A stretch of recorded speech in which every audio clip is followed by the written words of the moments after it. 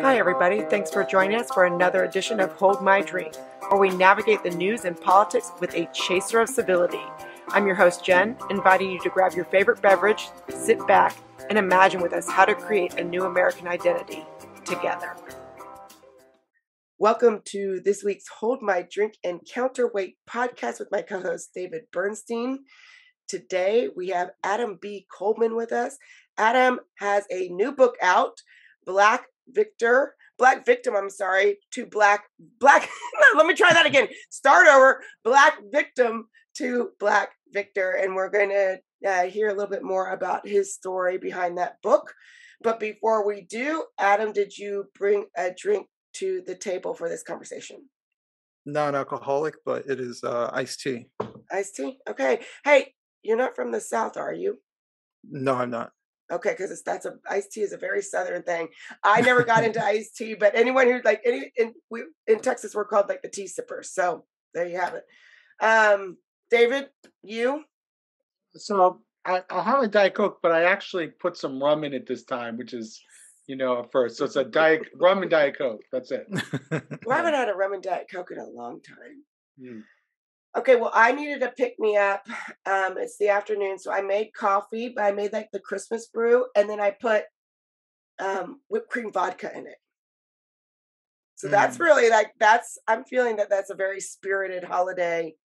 That is. Yeah, so there. Anyways. That is very spiritual. All right, Adam, your story is one of your life. And kind of how you became to be a Black victor. A lot of stories also on, I think, your relationship with your faith. A lot of stories on your relationship and identity and politics. I mean, you've got a lot to tell. So I'm just going to stop there. Will you give us the not the elevator pitch? I don't want something short, but you just kind of a synopsis of who you are and where you are today. Sure. So my trade is actually in IT. I work with computers, but I've always just been, I would say since I was 25, I've been into politics off and on, just kind of following what's going on and just being kind of astute on the political realm. However, I will say that within the past, I would say 3 or so years, maybe 3 to 4 years, my viewpoints on politics have slowly changed based on new information that I was able to receive. So I think everything kind of came to a head last year after George Floyd, and seeing how the world was reacting towards his death and the narrative that was actually being painted because of his death.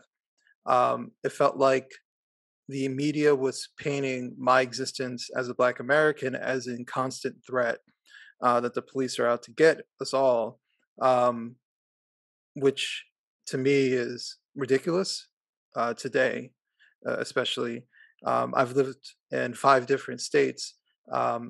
I've never had that experience. I've had encounters with the police, like most people, you get pulled over, whatever, but I never felt like I was in constant danger. That's a different experience, and that's a level of paranoia that the media was trying to portray. And I saw people reacting to his death as being far bigger than it actually is, and turning him into a martyr. So there were a number of things that I felt like I wasn't able to speak up for myself because the media was, filling in the void and filling in and saying that this is the experience for Black Americans.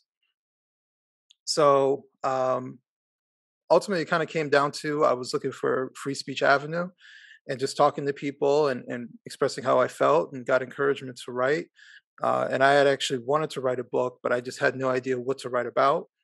And then it just hit me one day just to start writing. And it took me about 9 months, published it myself. And I had zero expectations to have anybody be interested, but I wanted to at least try. And, I'm on a podcast like this today So, everything that's come in my direction since has been wonderful. I also, during the writing process, I started Wrong Speak. Um, just an outlet for myself initially, but encouraging other people to express themselves, even if it goes against the narrative. Um, and so, yeah, I've been basically, since I published the book, I've been kind of full force with Wrong Speak. Currently doing a redesign right now, trying to encourage as many people to speak openly and but intellectually. But you're in your life story too, though. I mean, where do you see, from victor to victim, like start even, what is your life story where you went from victim to victor? And then also we can get into like the whole victimhood narrative. But I Sure. know that you've had, you've got an interesting life story that kind of brought you around to where you are right now. So start early. Sure. Basically, like many Black Americans, I'm a product of a single parent home. Um, my father was seldom in my life. Um, I would hear from him every so often. I would see him once every so often. Granted, we live states away, so seeing him frequently was not likely, but um, there was no real care or love or concern from his direction. He paid child support through the court system, um, and I would see him basically rarely. Um, a lot of my relationship with my father was basically from a kind of a neglectful manner. Um, and it took me a long time to kind of figure out I had s- why I had so many shortcomings as a young man, um, and to try to break down what the different things that I was missing in my life as a young man, where I personally feel like these were things that I should have learned if I had a healthy father of my life. Um, you know, but basically, as a kid, my father wasn't around. My mother worked a lot. At times, she had two jobs. Um, there were a couple times when I was younger that we were homeless um, for a brief period of time. Um, at one point, we were in a homeless shelter for a few months. At a different point, we were bouncing around between people we knew, hotel rooms. Um, Even at one point, someone we really didn't know, but we needed a place to stay. So, we struggled at times, and at times we were stable, but we also moved a lot. Um, when I came to New Jersey, um, we moved a lot. When I lived in New York, we moved a lot. Um, so a lot of my life was kind of not stable, on top of not having a father figure in my life. So even as an adult, there was a period of time where I was basically moving every year for whatever reason. I just never felt like a place of home. Um, funny enough, I just moved to this place this year, so my life is constantly moving. Something is always changing in it, and for a kid, not having stability is detrimental. Um, but that was basically my life. Today, how do you think that experience has sort of, I mean, you could easily imagine you going the other way given that story, right? You could easily imagine saying, I've been a victim of this system. And in some ways you were, whether, you know, and, um, and you could easily say that, um, that fundamentally people don't have opportunity, yet you Mhm. see yourself as being empowered with agency. How did you come to that conclusion? It took me a long time. So one of the things, I give my mom full credit for, even throughout all those different situations. She didn't really take handouts. We didn't go on the system or anything like that. We had basically speed bumps in our life. My mom always worked. At times she would work multiple jobs. She would move for better job opportunities, so that was part of the reason why we were moving. um, but my mom always kept going. So even when I was struggling, I would take risk. I would keep going. uh, you know I would have a situation happen, it would suck, but I would figure it out and keep going. So giving up um, wasn't really part of my mindset. The victim part was sometimes when I did hit like a low. There were times that I had depression. There were times that I, felt somewhat suicidal. Um, lacking confidence and thinking that, there's something wrong with me, or, um, just kind of like a pity kind of attitude. But it's a mindset. It's kind of a victim mindset where you want other people to kind of give you a leg up, or feel sorry for you, or um, but it was something that I struggled with, the mental health aspect, um, going in and out from it. At the same time, being a young father, I had my son at the age of 21. So trying to figure out myself, how to be a good father, and basically not repeating what my father did. Um, so, I didn't know how to be a young man. I didn't know how to be a father. I didn't have that example. But the only thing I knew was I didn't want to be my father. So I tried everything possible to kind of figure things out along the way. I have a great relationship with my son. Um, I see he doesn't live with me, but I see him every weekend, unless something is happening. But we talk all the time. We have open communication. So I basically tried to do everything that I think that I personally would think a good father would do. And I'm sure I made mistakes along the way. You figure it out, but you just kind of keep moving. Um, but the victim part, I, you know, the title of the book, Black Victim to Black Victor, part of it is me, and then part of it is culturally.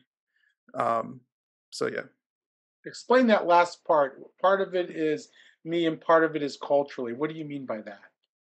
what I mean is, uh, you know, the more I kind of examine as to what is happening around me, what is being promoted, it is coming from a place of victimhood. Whether the media is involved, whether activism is involved, where we are constantly looking at, let's say, historical events, let's say slavery, let's say Jim Crow. Those are the two biggest ones that people always bring up. It is, look what was done to Black people as the victims of these situations, legitimately so. However, I try to look at it as, look what we were able to overcome. It's the same situation, but it's a different way of looking at it. And so if you think from the mindset of, look what was done to us, then where does that get us? Right? We're always living in the past. We're always, wanting some sort of vengeance or being paranoid of, let's say the white man. Look what they did to us then. They're going to do it to us again. It's a very kind of paranoid way of looking at the world, and you're not able to progress forward. And I personally think that that way of looking at race uh, is something that permeates within people's personal lives as well, right? Mm. Because there's so many things that you could learn from people, regardless of what they look like. But imagine if that is a hurdle. I was when at a young age, I was told point blank, you can't trust white people. But for me, I was like, well, how does that make sense when I know white people who are good people, and I know Black people who are bad people, right? Just this is just me as a kid, right? It wasn't trying to me taking a side. I was just trying to make sense of why I should just trust one group of people and trust another group of people by default. It didn't make any sense to me. Um, and so I never really got part of the whole racial politics, because even for myself growing up, I got tagged with, you're not Black enough, or you talk a particular way, you're acting white. Mm. um, and I was just like, well, I'm not trying to be anybody else but myself. I feel comfortable being this particular way. Why is this the case? So I was always reluctant to have identity politics be the way I view the political sphere.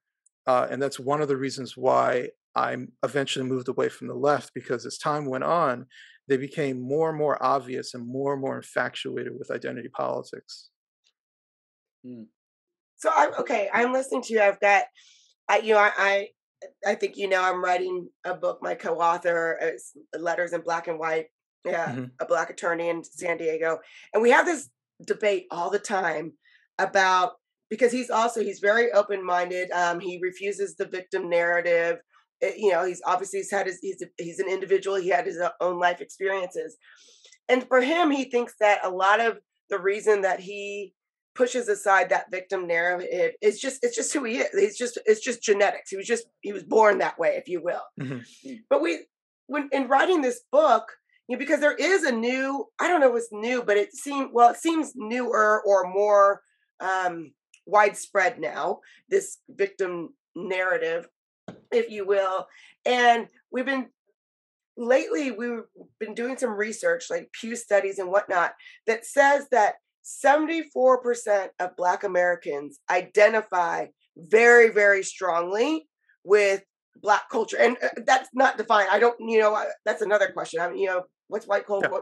But anyways, that identify very much so in a more tribal sense. And that's not the same also. That the numbers don't show up for white Americans. Now, one could, he and I go back and forth because he's like, well, you've got to be part of the 26%. You've got to be open-minded. And I'm like, okay, but I can't, you can say that. But I mean, as a white American, I know history. And if I was I can't put myself in the shoes of a Black American and say, that I would not be, upset and outraged and whatnot with the history. And so I don't know. He and I go back and forth on that. That's one of our points of disagreement. He just thinks, well, it's a personality thing, and I'm Hmm. like, I mean, I don't know. Is that true? So, what do you think about that? I'm similar to your friend as far as that conversation I said before about not trusting white people. That was at a very young age, and I still remember it. That was just who I was. That wasn't like an indoctrination kind of thing. Mhm. But I've always been very like questioning of certain things. Um, I will admit I wasn't questioning enough when it came to politics earlier on when I was getting into politics, and I kind of go into that a little bit in the book. But um, I personally think that the cultural aspect is a big play. You were saying that it seems to be really, really big right now, and there are very particular reasons why it's happening. I think it's been exacerbated, but it's always been there, right? So this skepticism has always been there, but it's been mild. It's been somewhat tame. There are always like fringe groups, um, people who are on the extremes of distrust towards other people, being completely pro-black, to the point of appearing anti anybody else. Um, so these things have always sort of existed, but I think what's happening now is it's hitting more mainstream, and there's a reason behind it. And I've thought a lot about this even after writing the book that I don't think many people talk about, and so I'm talking a lot about it recently. Um, you know, Black people are used as political footballs, basically, to have some sort of social change, and it's been like that for decades. But it's being now that especially the left is utilizing identity politics to such a heavy degree, it seems normal. But also at the same time, what's happening is we are experiencing a cultural revolution, and it's more of a Marxist communist cultural revolution that's happening. All these things about social justice, these are communist sayings. Um, all these things about equity, right? These are communist phrases. You can look at the symbol for Black Lives Matter. It is a communist fist. So you know from understanding China, these concepts aren't new.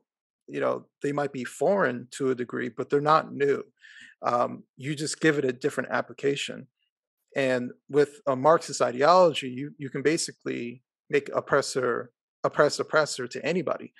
So like gender theory, you can always make straight people the oppressors. Feminism, you can always make male the oppressors. Black people, you can always make white people oppressors. So it's taking things that are relatively true, or to a degree, like to a small degree, and making it what is the absolute is basically it. So if you're someone who is a follower of this ideology, it is an absolute that as a black person you must be skeptical, but it's done for a very particular reason. And I truly believe that even for people who don't realize that this has communist roots, they're thinking that this is for some sort of beneficial thing. Social justice sounds nice, right? Why wouldn't we want some sort of social justice? It is ultimately for the gain of or moving towards communism, right? Is it possible to happen here? I don't know.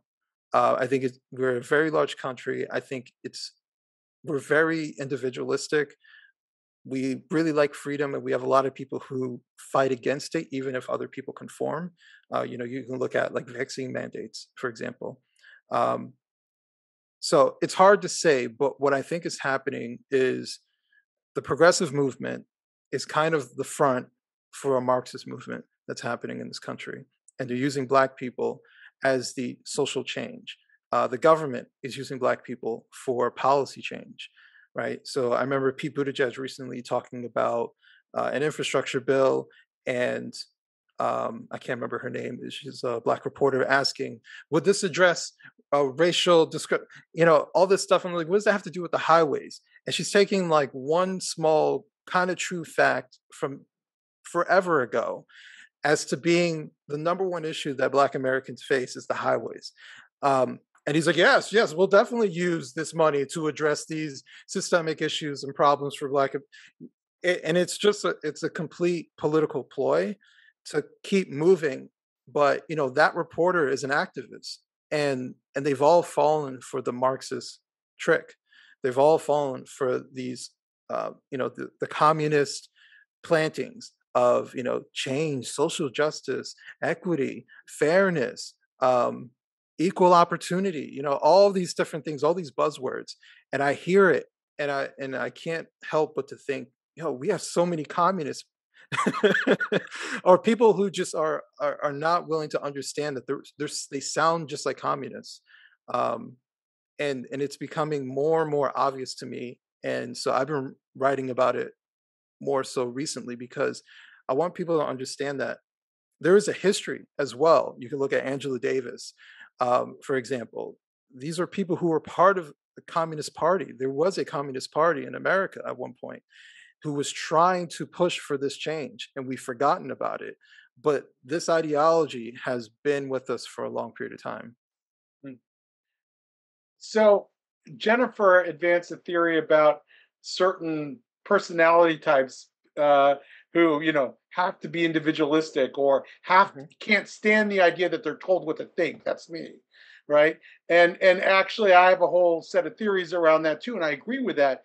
But there seems that there's another factor. One thing that I've noticed is that many of the top thinkers who are pushing back against woke ideology are black, and Mhm. um, and I was like, I mean, it's really a dazzling array of people like, McWhorter and Glenn Lowry, and I mean, before him you had Thomas Sowell, but you have a whole a number of them, and now you're joining their ranks, and it hit me that maybe one of the reasons for that is that it takes such an incredible act of intellectual will to transcend sort of a narrative that's so deeply ingrained, or that the society or that even your own community tries to ingrain you, that when you do that, you go through a kind of internal revolution yourself that is Mhm. much more likely to produce the kind of intellectual firepower that we see from these leaders than if someone who really didn't have to go through that kind of transition. I mean, I could have been anything. I could have been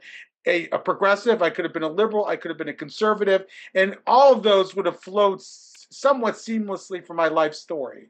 But for Mhm. you, you actually had to go through something much more powerful than I did to end up where you did. And I'm wondering if that might also be part of it. I mean, an artist who doesn't have pain may not be the best artist in the world either. You- Yeah, no, that's a good point. And if you think about some of these people, for example, Thomas Sowell, he admits that he was a Marxist at one point until he worked for government. He realized that this is not the best ideology, and he became more of a uh, libertarian conservative type of person. Same thing with Walter Williams. I think Walter Williams also had a little bit of a transformation too, and became even more hardline and libertarian thought. Um, you can look at Candace Owens, former liberal, myself, former liberal. Um, Although I've been saying that, and in the way I wrote in the book was that I was a default liberal, right? And I kind of went down that path early on because what I was told when I was first getting into politics is that the Republicans are racist, is essentially what was told to me. So when that's the first thing that you're told when you're getting into politics, and there's basically two parties to kind of go after, that was the direction that I went. And so all my media was filtered through the left. All my right wing opinions or right wing viewpoints, I should say, came from the left, which is it's very interesting when I actually sit back and think about it that I'm hearing right wing viewpoints from the people who oppose right wing people, um, and I think that uh, for me, I was default liberal, but there were certain things I was just not comfortable with that I was unwilling to change um, until I was kind of faced with better solutions, better information, and the willingness to say, F all this. What do I really think about these things?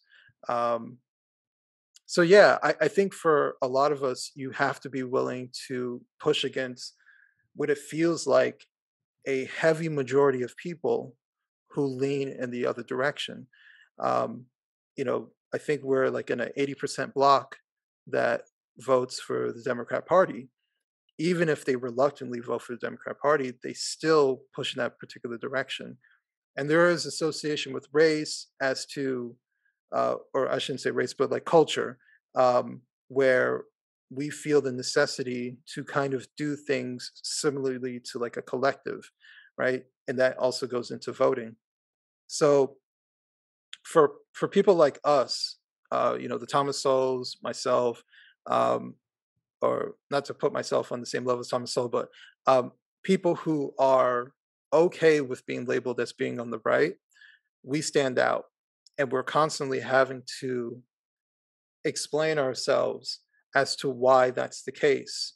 But what I think is happening is the failures of the left are becoming more and more obvious, and there are more people who are open to either saying, forget the Democrats and coming over to the right, or staying center and being apolitical, becoming independent. I'm not a Republican.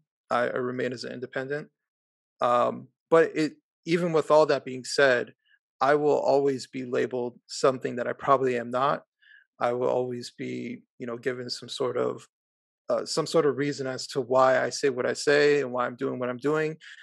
Is because I'm trying to get white acceptance, or because I hate being black, or whatever. Um, so, not everybody can handle that. Not everybody can handle public scrutiny. I personally just don't care, because I've gotten to a point in my life where I've been through so much crap that some stranger online or from a distance thinks I'm a coon or something like that, then so be it. You're not affecting my life. I'm fine with who I am. I've had a long journey, and I explain myself even on Twitter, right? I'm starting to become known for writing these long threads because I want to explain myself and explain my position where people say, "Oh, that's a very fair position. I understand how you came to that conclusion," rather than just putting shock stuff out there and people thinking I'm some sort of race grifter, or I'm on the right to kind of stand out and get attention. I don't really care about that. Um, so I think there's a lot of almost like a sort of braveness to actually do what I am doing, even though I don't really feel that brave. Well, you are. You kind of touch on something that I'm kind of putting a couple pieces in my mind together on. Um, I'm like you. I'm an independent. I'm not a Republican. I'm not a Democrat. In this current moment, I think a lot of us have been labeled right wing just because that's the moment that we're in, even though that's ridiculous. We're Yeah. liberal. But I've been told and I've got some evidence to prove this, but I've been told on many occasions that a lot of Black families would actually be considered, if it wasn't, and I think you kind of touched on this, some of the traditions and some of the values would be considered, quote, conservative, but they, you kind of vote with the bloc, and the Democrat party's been the bloc. And you do see some transition. You mentioned like some names, the Candace Owens, and I've noticed some other people who are starting to go, I'm going to think twice. But Hmm. here's an interesting phenomenon that I have been noticing. My husband and I were talking about this the other day. Is I think that you can say the same too. And I hate to stereotype, so I know that I'm stereotyping, but a lot of times another group that has been pushed into to that Democrat bloc has been a lot of Hispanic and Latino, Latinx, whatever you want to call it, voters. And I think more recently, and I think a lot of them also have some traditional family values that most recently, as the progressive arm of the Democrat Party has gotten stronger and more vocal, you see a Hispanic population pulling back out of that Democratic bloc as well and going, Hmm. you're not really, those aren't really my values. Do you see that as a trend? I mean, Yeah. across, again, we don't have to like pigeonhole Black, white, Hispanic, whatever, but I mean, do you see that as a trend? I feel like you mentioned that was a trend in some of what you were seeing. So I would say overall and politically, regardless of race or ethnicity, Let me see. I think that I am not alone in why I become somewhat politically homeless and moved away from the Democrat Party. Um, and I am not alone for the same reasons. I talk to so many people who feel lost because they feel like their party left them. Their party went farther left than they were comfortable with. They may be just the old school liberal who just thinks we should have free speech and just common sense regulations, and maybe the government can help people. Um, and they're watching their party become race obsessed, become identity obsessed, and catering to blocks of people rather than talking about what policies are going to help Americans, right? I'm one of those people who feels like if it's a good policy, it'll help most people, right? But having racialized policies, stuff that's specifically for a particular block of people, I think always misses the mark because then it assumes that this particular policy is what this entire block is interested in. So for black people, we're only supposed to care about prison reform. We're only supposed to care about getting reparations. Uh, for someone who's Hispanic, they're only supposed to care about immigration, right? All these different things. Um, but no, we all care about economics. We all care about gas prices. I think politics ultimately comes down to economics. People care about their money, Yeah. right? They don't really care about, if you're the nicest person in the world. If we didn't have COVID and the economy stayed the way it was going, Trump would have got reelected, and people would say, I don't care if he's a mean guy. Our gas prices are low. I've business is great. My savings is doing well. The stocks going up. They care about their money. They care about their economics.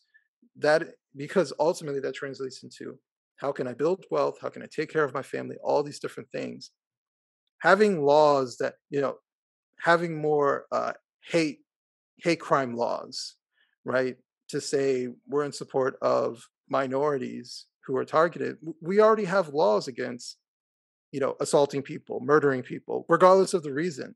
These are show laws. These are show Hmm. policies. Um, and so that's It's one of the, pandering. It's just it's pandering. pandering, absolute pandering. Um, that was, I'll say it like this. When I was completely done with the Democrat Party, it was during this past election, during the Democrat process, because I was watching very closely. Joe Biden had not won any states, right? Um, honestly, he was fumbling. He didn't know where he was. The whole thing. And I'm thinking to myself, why is this guy still running? He goes to, I want to say it was North Carolina, which they kept emphasizing has a large black voting bloc, and they could not stop talking about reparations. I had been watching the highlights for all these other different debates. Never once talked about reparations. As soon as they got in front of Black people, they could not stop talking about reparations.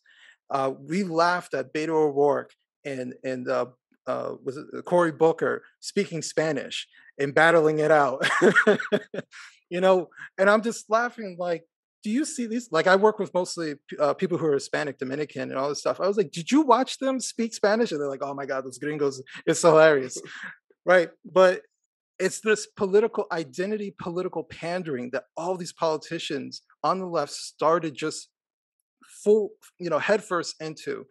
And I saw that reparations aspect, and then I saw the level of corruption behind blocking out Bernie Sanders while everybody dropped out except for two people. They stayed in long enough, so Biden got enough delegates, then they dropped out, right? And I'm saying to myself, they are identity obsessed, they're corrupt, um, and even for me who's talking about progressives, I was like, well, let this be fair. Let Bernie have a fair shot and see if people want to pick him. And saw how the media was treating it, and all these different things just made me sick and tired of the Democrat Party, and I was done at that point. I was done being, blue no matter who, and all this other nonsense. Um, and yeah, I think the identity aspect and the constant pandering, Kamala Harris going on Hot 97 and talking about she smoked weed. I'm Jamaican, right? Blah blah blah. It's this. It just makes me ill inside when I hear this coming from a politician, and ultimately made me done. I don't see it so much from the right, but I'm fearful that they are reactionary towards the left.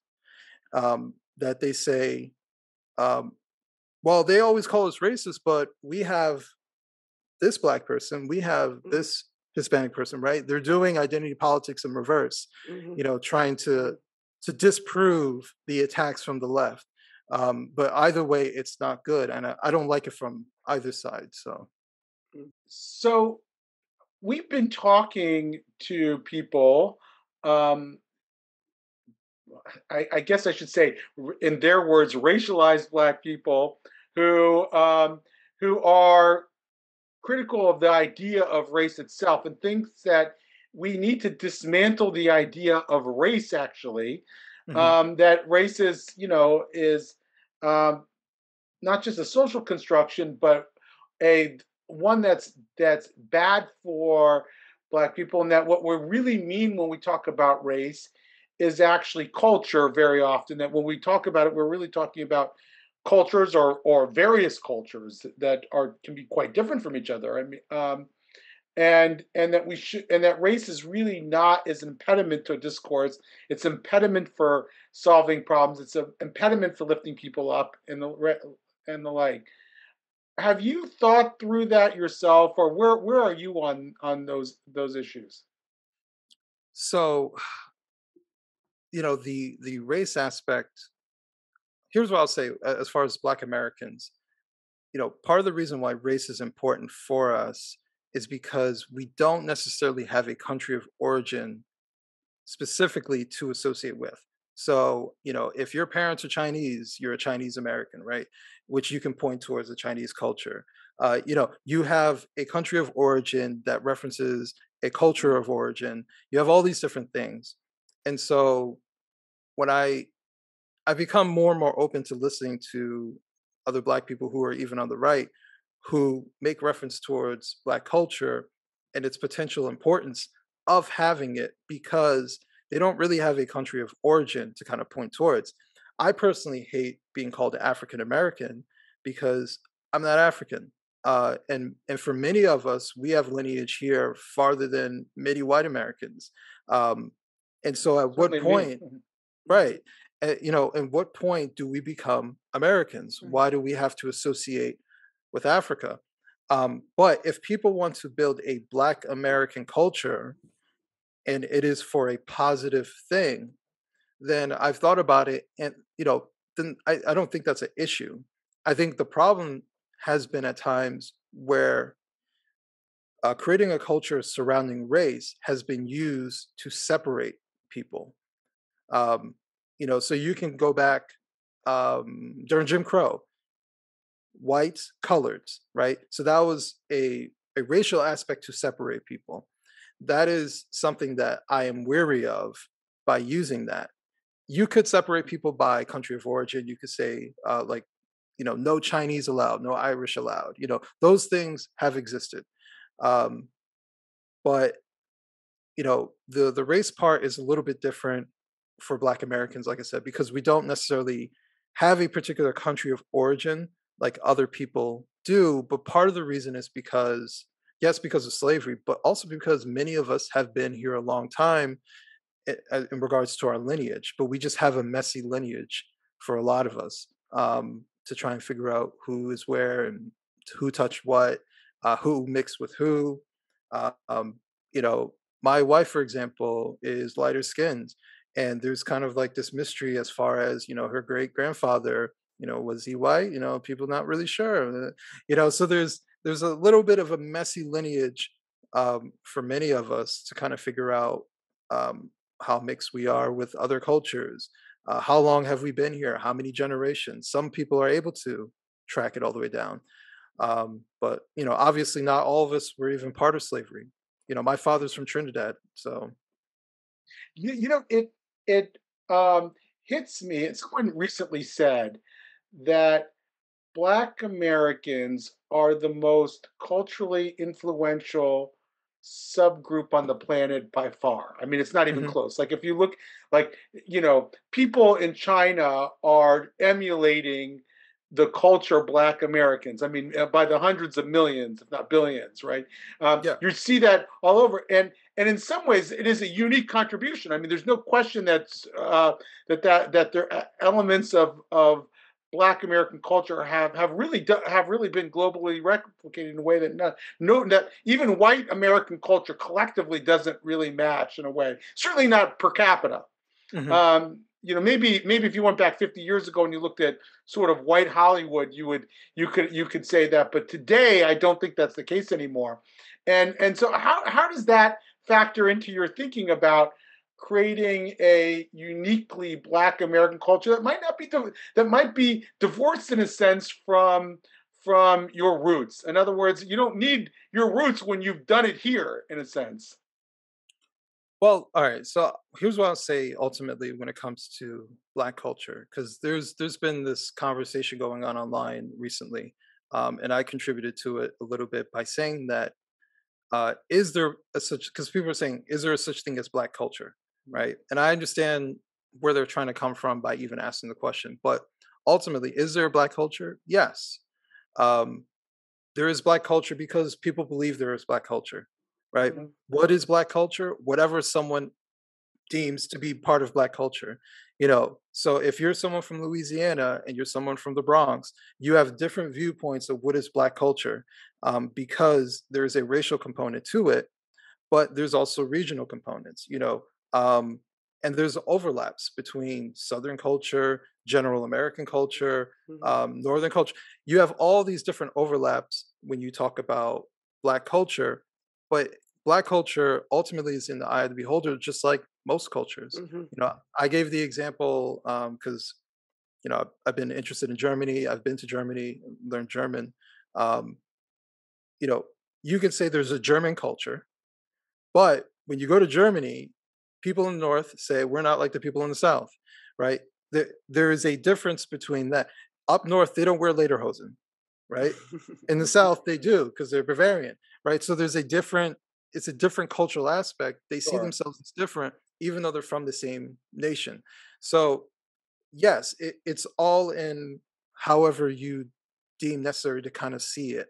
Are there overlaps between a North German and a Southern German? Sure, right, in different areas, but it really just depends on how you look at it. For me, it's not the culture part that that is a danger per se, um, as long as it's used to for a benefit or used as some sort of positive. I just don't want race to be a separating factor. I think it is. it is far possible to have a black culture that you can celebrate, that is not an isolationist kind of thing. Just say you wouldn't understand, but it's a embracing kind of situation where, yeah, understand. Use Germany for example. If I go to Germany and I put on lederhosen, they're not offended, right? I'm a tourist and I'm trying to embrace their culture, right? And I You're think, gonna need those pictures of you in lederhosen, Right. you All know. right. oh man, Joe, put them in the show notes, please, Jennifer. uh, I was in Munich. It wasn't during Oktoberfest, thank God, but I was there during a spring festival, and they had lederhosen for sale. You could put it on, but I was like, I'm Mhm. not doing that. Um, but it's I just want black culture to be something that is ultimately positive, that is embracing of different ideas, right? And not necessarily being monolithic, but it's an expanding kind of viewpoint where someone like myself who dresses however, talks however, acts however, votes however, is embraced within this particular culture. And it's perfectly fine. Just like other cultures it may be. Now, the one thing, in order to have a healthy culture, and this is kind of what my book references to, we have to be honest about the negative parts about the culture. And that is my concern, where people want to shine and talk about the positives and say, why are you bringing up those negatives? Or say, oh, those negatives aren't everybody. Yes, but they are part of the culture that you want to have. So if you want a healthy culture, you got to weed out the bad parts. Can you give an example of that from your book? Sure. So the bad parts are the hyper collectivism mindset. Um, like I said, the rigidness as far as this is how to be black, Mm-hmm. the weaponizing of racial slurs against other black people by black people if they step out of line, so to speak. These are negative parts of the culture, right? Um, the uh, the immoralness of some of hip hop, right? Or at least mainstream hip hop, where we celebrate certain aspects of immorality, the celebrating of single parenthood.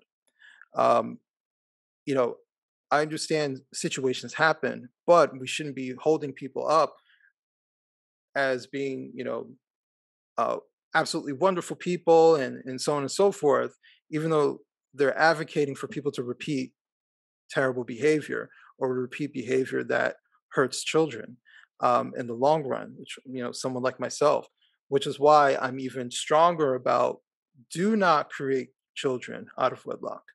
I've kind of come to that old school traditional point of you get married, then you have children. Hopefully it works out in the long run. Divorce happens, people separate.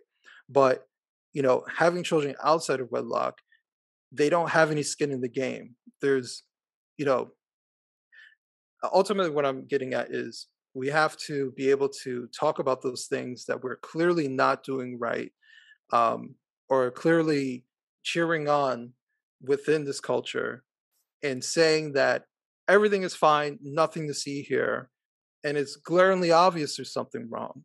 But we're afraid of saying something, even if you're someone who is not immoral. You're someone who's upstanding person. Let's say you're left leaning or whatever. You see what's going on, but you're unwilling to call it out. You're unwilling to criticize. You're unwilling. You make excuses for it. Um, you know, this goes kind of back to the situation with George Floyd. Clearly, this guy is not someone to celebrate. You can say he shouldn't have died. You can say this is injustice. You can say all those things, but we should not be having gold caskets and in a U.S. tour with his body. This man does not deserve something like that. We do that for very special people, and he should not be turned into a political martyr just because you think that's necessary for whatever reason, simply because he's black. If George Floyd was Hispanic or white, you wouldn't care, right? And you should utilize certain people and treat them in a very particular way. And we should discard people. I don't want to say discard this harsh, but we should discard bad ideas. We should not celebrate bad people. We should not celebrate immoral people. We should not make excuses for immoral behavior. You know, and I'm saying this because I do care about Black people. I do care about the Black culture. Um, and, criticizing is to improve, right? If you give constructive criticism, if it's coming from a place of love, that's to improve things. Mhm. So if Yeah. people want a healthy culture, you got to be able to say, all right, there are positives. Obviously, you guys just talked about it. We are very influential in the world as a group, but there are some glaring negatives that ultimately will to be our own detriment. And I'm actually being selfish because I'm Black. If we have a really strong culture, it benefits me. It benefits the image of Black men and Black people. So why would I want it to be worse? Right? Right. Yeah, it seems to me that there's this tension within every minority community, in a sense, to say, okay, on the one hand, I don't want you, outsider who doesn't have my best interest in mind, to criticize my culture. But if you do that, then what you end up doing is making it so you can't hear your own criticism, that you can't self-critique. You put up walls, you become fearful of showing your dirty laundry, and as a Hmm. result, you externalize all your problems, and then you don't have the fortitude to change. And I think, I don't think that's a dilemma that's limited to American Blacks, but I do think it's one that you have to constantly contend with, and you have to say, okay, Hmm. maybe by airing it more, I am empowering certain people who will say bad things about us, but you know what? That's less important to us than our own ability to grow and to transcend and to change and to be dynamic and so forth. I have one question that I always ask, if that's okay, and Yeah. Jennifer may even know Is what it it is. appropriation? No, but that's my other question I sometimes ask. Um, but because I struggle with it so much, and it's the concept of systemic racism, Yeah. and it's talked a lot about. I've actually at this point cataloged something like 6 different definitions of it from the discourse, like everything from a particular institution to that to society wide. It's in the the air that we breathe. It's whiteness.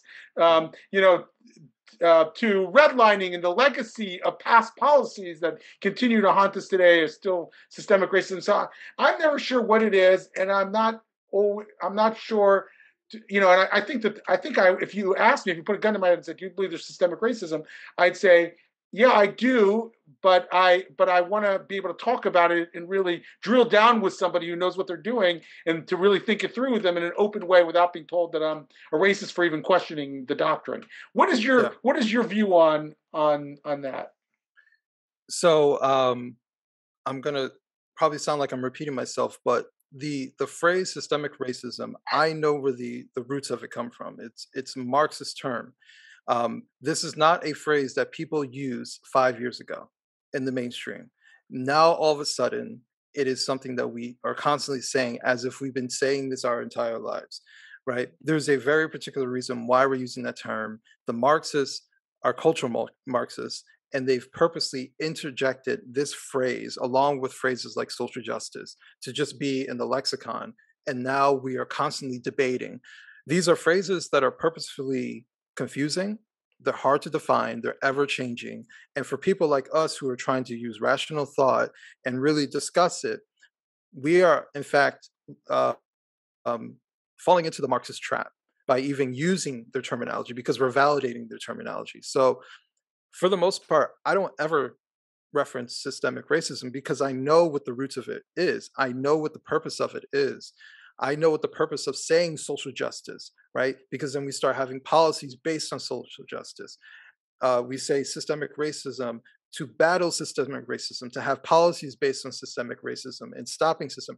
So we have all these different things. These are words that are used to inspire change and ultimately inspire some sort of governmental change or social change, right? But who gets to dictate what that change is, right? And so you see all these different people. You look at, let's say, DEI, right? They are built to um, enforce social justice, enforce, be anti-racist. This is all Marxist jargon. Um, to address systemic racism. Well, what does that actually mean? All right. And when you break that down, you start seeing that this is relatively nefarious things. They use very clever terms, almost ambiguous terms like critical race theory. Well, what does that actually mean? So you have all these different things, the using of pro and anti, anti-racism. Well, if you're not for anti-racism, are you pro-racism? Right? They set up these dichotomies. This is Marxist confusionary terms. I think I used that word right. But, these are very confusing terms. And it's to use people who, it's to either get people to come on board because they sound like nice things. They say critical race theory is just teaching of history. Oh, okay. And you're okay with it. Or if you're someone who's being critical of it and saying, I don't really like this, well, you don't want the teaching of history, of Black history. So it's a very uh, Marxist kind of way of kind of approaching the world. Uh, and so generally speaking, I don't address it. But if we were to say, is there such thing as systemic racism? The only system that could possibly have some sort of systemic racism, and actually throughout American history that have had some sort of systemic racism, has involved the government, right? So that is the only system that's at play that can enforce some sort of thing. Slavery was legalized. It was enforced and backed by the government. Jim Crow was governmental separation of people, right? So you have all these things. Maybe those are things of systemic racism. What people are talking about as far as, trying to equate, if you get hired, you don't. That's not how private industry works. Pepsi doesn't collude with Coca-Cola, and say, don't hire Black people, hire more Black people. That's not how private industry works. That's not how it works in capitalist society. Overwhelmingly, it doesn't work that way. So there are other things at play. So ultimately, I guess what I'm getting at is, if you break down the term, does it exist? Possibly so. I would only say that it could only exist by the hands of the government. But I try not to get into the wordplay because that's what the Marxists want you to do. They want you to be confused. They want you to focus on this term, constantly talk about it, keep it alive. So I try my best not to do so. Yeah, let the lie come into the world, but not through me, right? Yeah. Hey, so I've got one final question for you, Adam. I mean, and we're looking at staring down 2 weeks until we're in 2020, if you can believe it. You Oh, publishing 2022. 2020. Oh my God, did I say What are you that? going backwards? Oh my gosh, I'm so sorry, y'all. It was the whipped cream vodka. No, oh gosh, You can blame it on 2020. that. You can blame it. I got stuck in 2020. That's bad. Please, Okay, can we not go back to oh 2020? no, I'm so ready for 2022. 2022. 2021, you released your first book. I know you're Mhm. writing. I know you're speaking. I know you've got Wrong Speak Publishing. You're trying to develop that. I'm going to, in our show notes, give the link to the live stream that we did with you on Wrong Speak Publishing, among other things.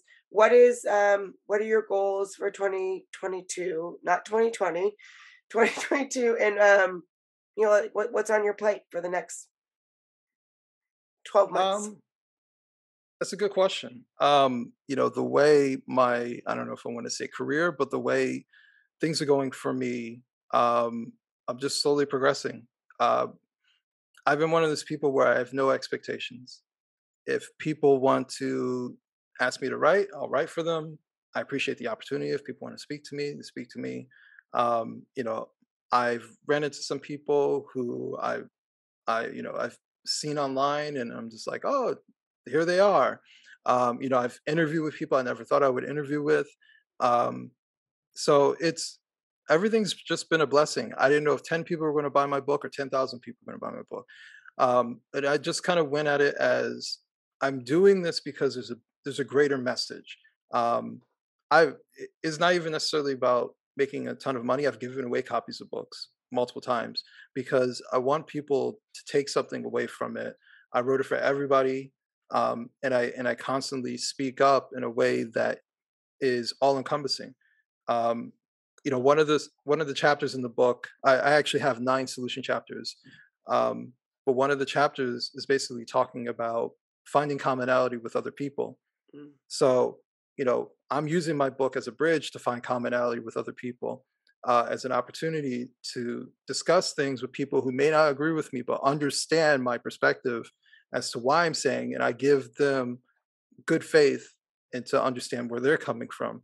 Um, which is why, like, let's say on Twitter, which can be a cesspool of negativity, I don't get involved in any of that.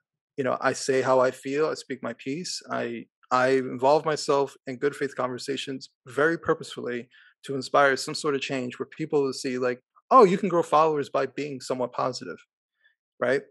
You don't have to get into Twitter fights to get more followers, to get more notoriety, to speak clearly, be understood, and try to understand other people. Um, but I guess ultimately for myself, I'm just writing more. I actually have an article coming out shortly in the Post Millennial. Um, I'm going to be actually writing an article very soon for Newsweek. They invited me to write an article. I was writing for Scoon TV on a weekly basis for a period of time. Um, so yeah, it different opportunities have come up in my direction. Um, I feel like 2022 is going to be a big year for myself. I'm speaking more in public. I've done, was it 3 or 4 speaking engagements. I'm getting more comfortable doing so. I'm trying to speak more often. I'm basically just trying to promote families, promote fathers, promote free thought, free speech. Um, I didn't want to necessarily be the race guy, right? I wanted to tell my story, use race as an example of, coming together with people. And when people read the book, I'm kind of talking about Black Americans, but it's almost like a case study because you can swap out Black people and put in other nationalities. Um, I've had people from different countries that reach out to me who saw the similarities from their own community, as in Black American community, and how I'm talking about it, and found ways to relate to what I'm actually trying to say. And so all of those different things, how the book has impacted people, really means a lot to me. So I don't take anything for granted. So I figure, just be myself, and more things will come in my direction. We like you as you. Thank you, Adam, for being you. And You're killing it. You're yeah, killing it. you are killing it. Thank you. Yeah. We're looking forward to 2022 with new stuff for you, and Merry Christmas too. Yes, Merry Christmas to you as well. Thank you for listening to this episode of Hold My Drink. Like or subscribe to the show and check out the show notes for links to source material and to our website, where you can find what each of us is reading every week, different news with different views. If you have a topic that you would like us to explore, drop us a line. And join us next week as we say hold my drink and the conversation gets real.